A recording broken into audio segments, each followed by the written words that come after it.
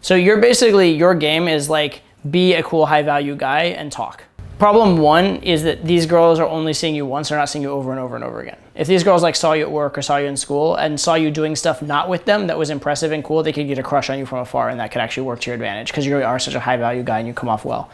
But the other thing is that typically even then, the girls wouldn't express it to you because they don't feel permission to do so unless you establish premise on some level. Right? So even in a social circle context, they'd probably be too nervous. They'd be like, oh no, I'm probably misreading signals. It'd be weird. And so they'll just sit there having a crush and not tell you. And if you don't do anything and they don't do anything, it never goes anywhere. Right? If you're just acknowledging that she is a girl.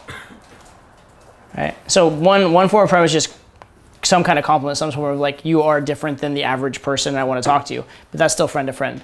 But as soon as you acknowledge that she is female, you know what? Like you're probably like the coolest girl I've met randomly on the street in the last 10 minutes.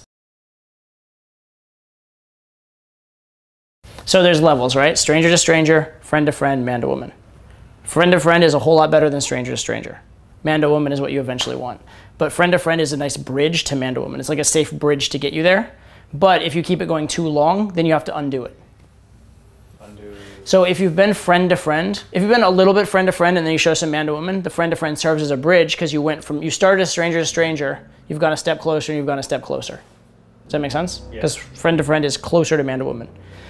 On the other hand, if you go stranger to stranger and you go friend to friend and you stay friend to friend, friend to friend, friend to friend, friend to friend for like a week, and then you're like man to woman, now you have to backtrack all that friend to friend because you created this whole other expectation.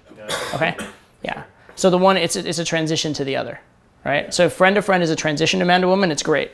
If friend to friend becomes the established nature of the relationship, now you have work to do to unwind it, right?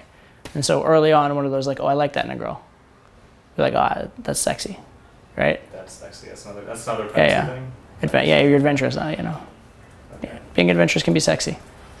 You don't have to say that's sexy or that's sexy, but you know, being adventurous can be sexy. Right? You know, some people find it being adventurous sexy. Just saying something like that. So doing these kind of things, these I would call it like implied premise or related premise things, they're not actually establishing premise for you, but what they do is they buy you more time to establish premise.